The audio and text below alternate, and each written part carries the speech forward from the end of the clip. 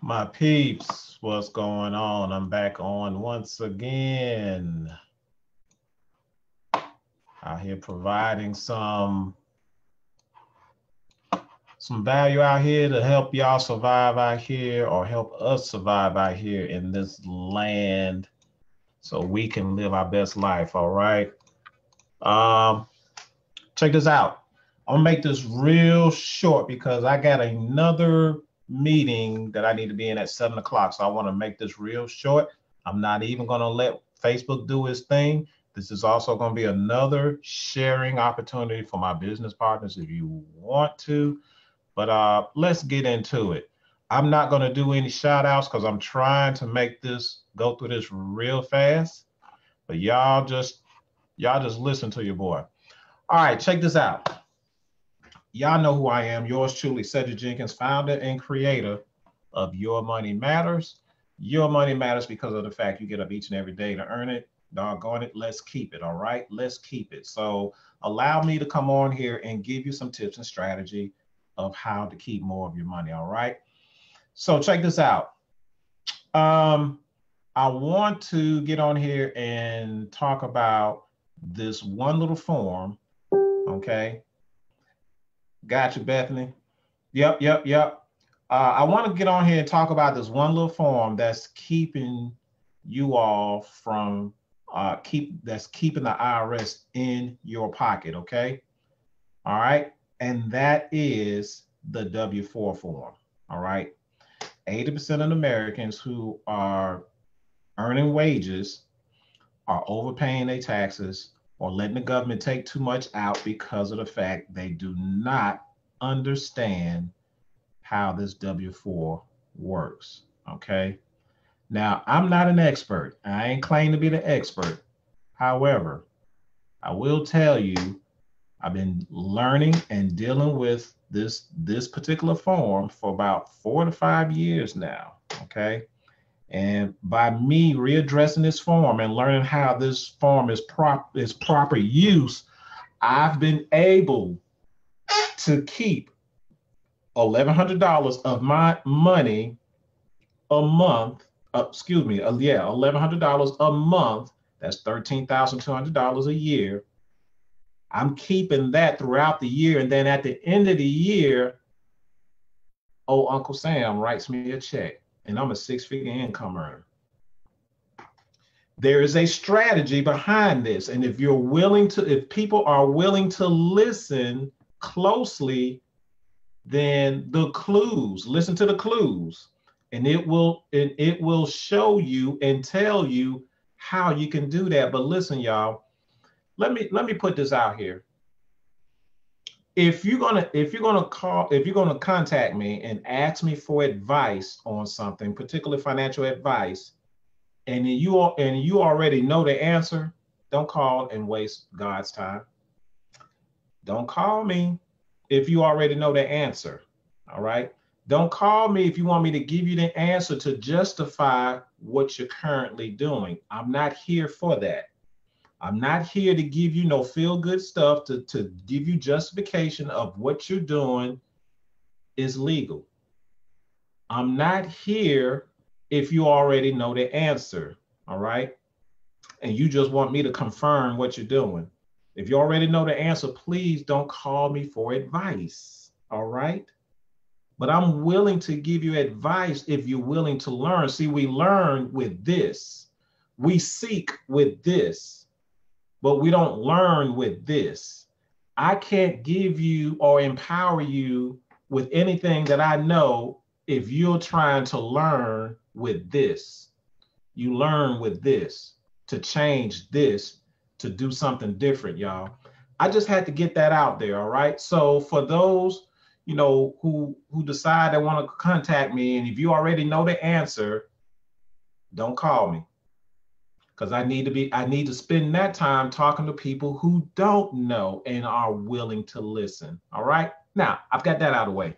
I want to talk about the W-4 because there's a huge misconception about how the W-4 should be used in its proper manner. All right. So here's what I'm going to do. I'm going to share the W-4. I'm going to quickly go over the W-4 so you can kind of understand what we're saying about the W-4.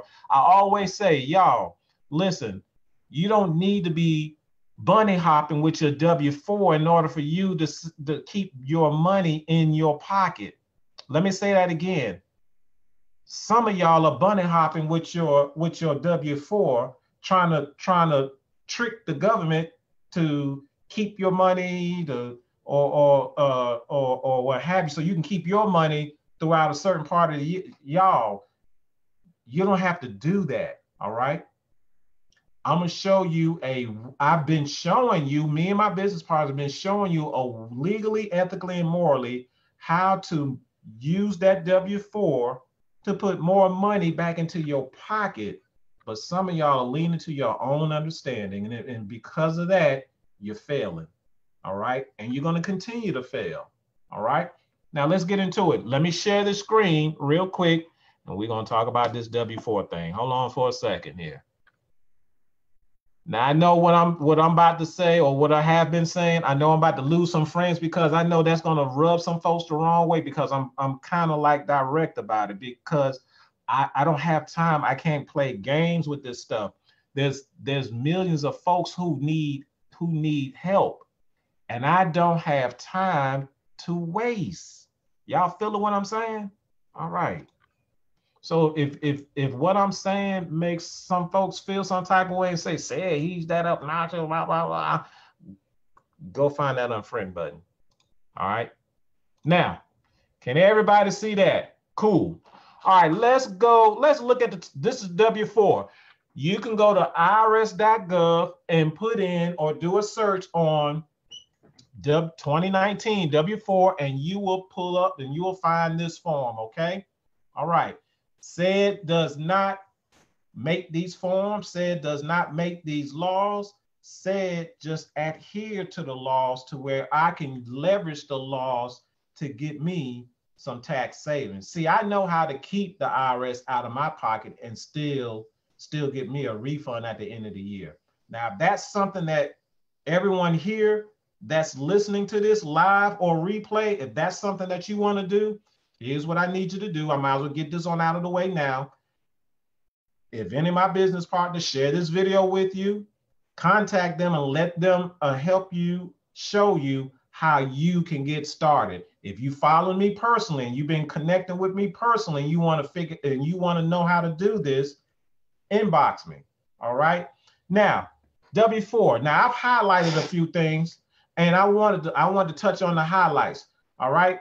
I want to start right here. The purpose of the W-4.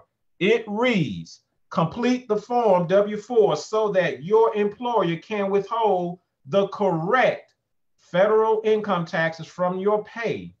Consider completing a new W-4 form each year, and when your personal or financial situation changes. Said, what is that all about? Okay. A personal or financial situation change. Let's talk about the personal change. Let's say that you're single and the Lord blessed you with a spouse. You don't went from being a single to married. That's a personal change. Okay, that's a personal change.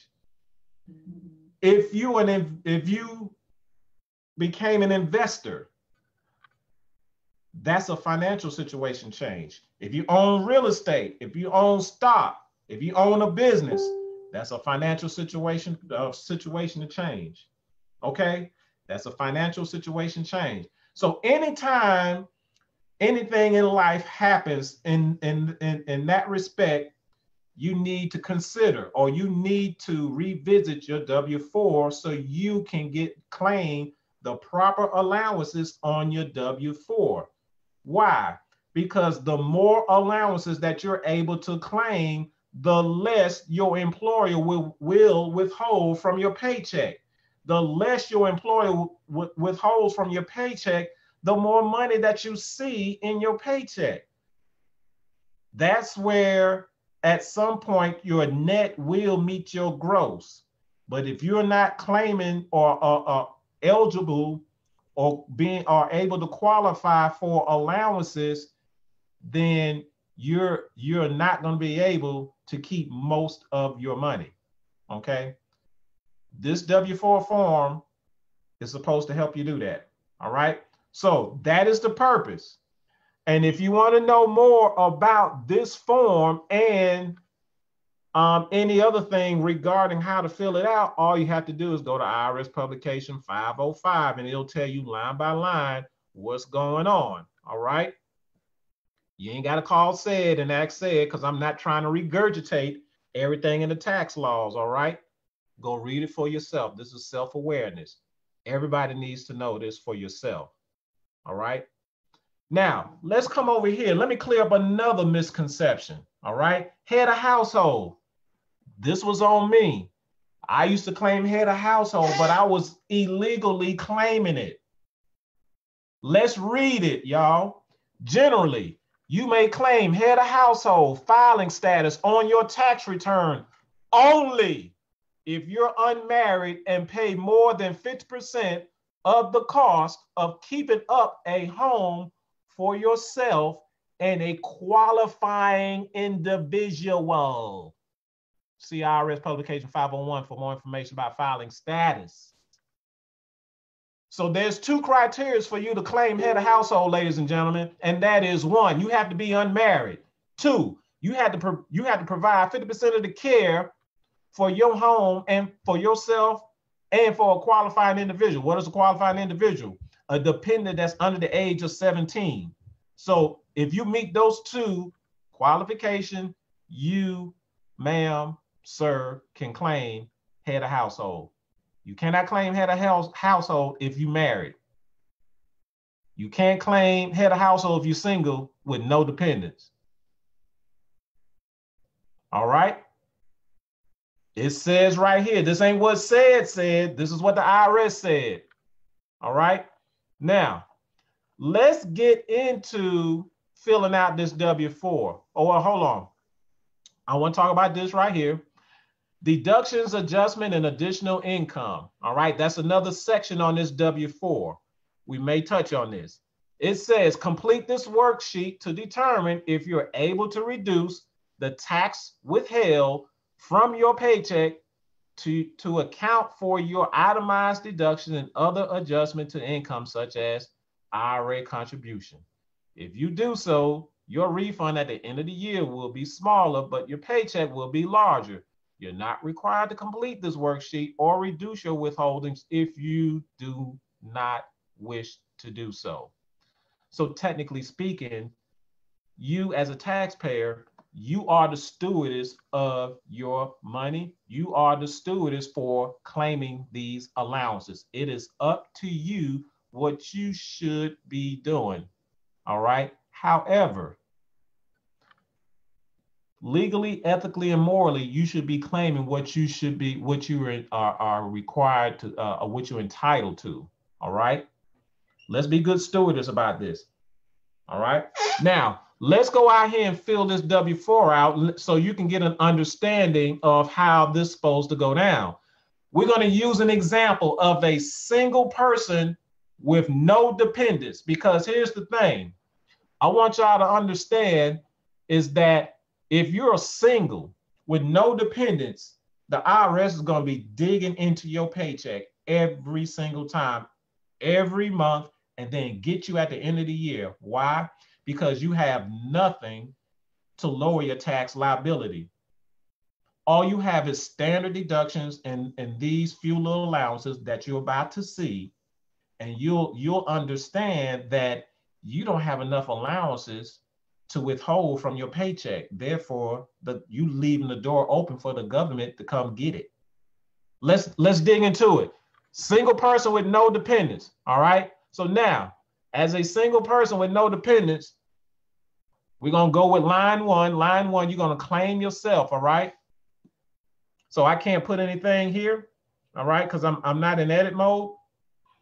But check this out. One goes here for line A. You claim one for yourself. Enter one if you file a married filing jointly. So 0 goes there. All right. Enter one if you will file head of household. in this case, you're not head of household because you don't qualify due to the fact that you don't have a dependent that you provided 50% of the care of. All right. So nothing goes there on line C. Line D, enter one if you meet these three criteria. All right. You're single or unmarried, filing separately, and have only one job. All right. So in this scenario, this person does have a job and she's single, or he or she is single. So a 1 will go here. So far you have 1 allowances on line 1 and another 1 allowance 1 for line D. So far you have 2 allowances. Line E, child tax credit. As a matter of fact, since this person doesn't have a child, there's nothing goes on line E, and there's nothing goes on line F. Okay? Nothing on line E and nothing on line F because you don't have any children. This is a person that's single with no dependents. Other credits. If you have other credits, see worksheet 1-6, publication 505, and enter the amount on the worksheet, okay? Other credits is nothing more than you claiming other deductions, and they were listed there on IRS publication 505, and I'm not gonna go through all that, but you'll see what those other credits are. In this case, this person does not qualify for those other credits. When you see those other credits, you'll understand why, all right? Now, line H, add lines A through G and enter the total. Well, for single, you only have 2 because you only claim yourself, and on line D, you got an allowance. So that's only 2 allowances that your employer is going to withhold from your paycheck. That's it. Now, 2 allowances is not enough for you to keep, or for the government to stay out your pocket. It's not enough, all right? You need more allowances. Well, you're not going to get it on this worksheet, which is called the personal allowance worksheet, okay? You're not going to get it there because you see what it's asking for. These are standard tax credits, all right? And not everybody can claim or qualify for standard tax credits, all right? Where you get your tax savings is on this piece of form where it says deductions, adjustment, and additional income to worksheet. Why? Because people who have ownership in an asset, and if they're itemizing, that's where you get tax savings at. And that's where you pick up an additional allowances, okay? That's where you pick up additional allowances. So let's go through this. I'm just gonna go through this real quick. All right, it says line 1, enter an estimate of your 2019 itemized deductions. All right, see publication 505. All right, listen, for fictitious numbers, all right, you can go look at the list as far as all those itemized deductions. All right, you see it right here, medical expenses, charitable contribution, things of that nature. One of the things that you don't see here is someone who owns a business. Business deductions, business expenses. All right, business expenses. Now, let's say we had business expenses because you're a business owner. That was, and I wish I can fill that out. I wish I can fill that out. Okay, so I'm gonna write it on a piece of paper here. Y'all follow along with me. All right, line 1. Let's say that person had at least $35,000 in itemized deductions.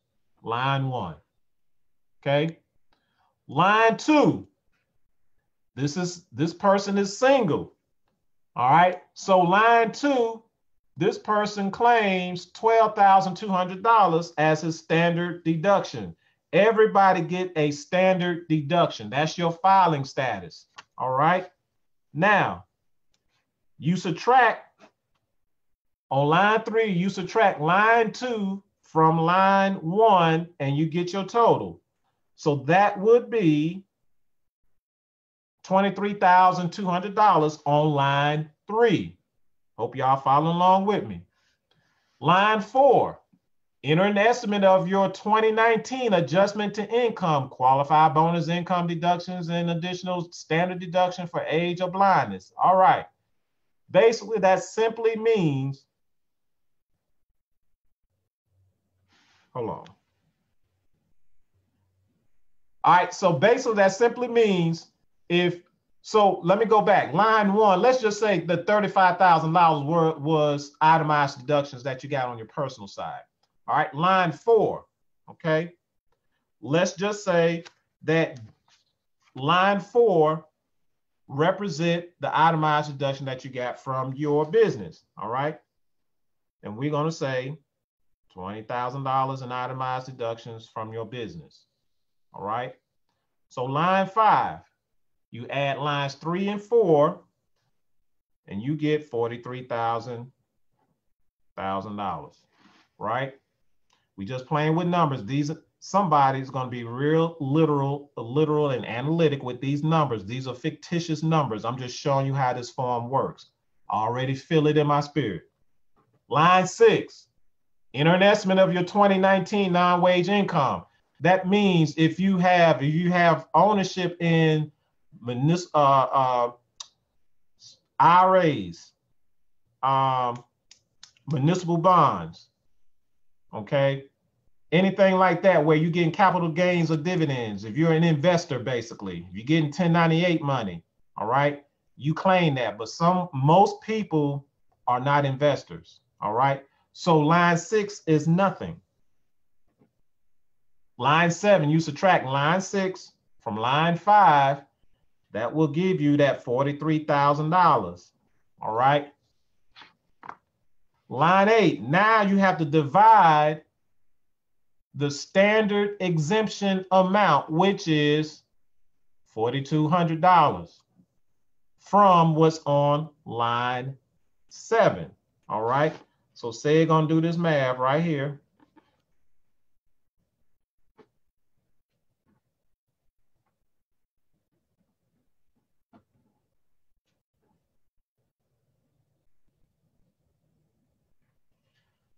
So on line 8, that's going to be 10, all right? 10.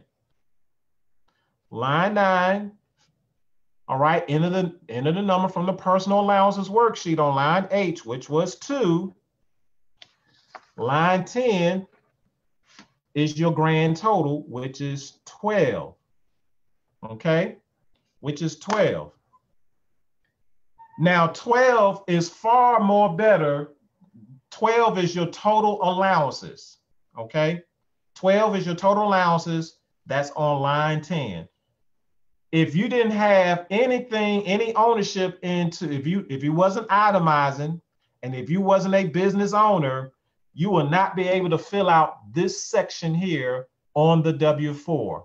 You would have stopped right here at the personal allowances worksheet. And if you stop there, and if you single, you only had 2 allowances.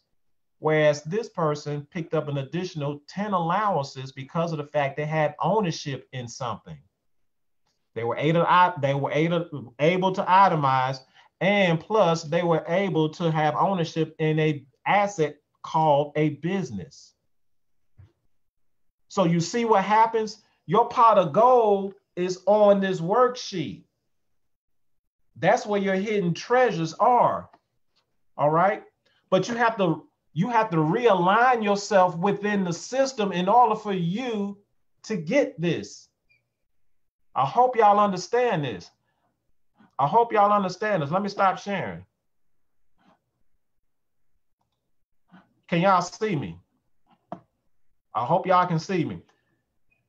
That W-4, you have to understand how to use that W-4 to your advantage, but you have to reposition yourself within this tax system in order to do it, y'all.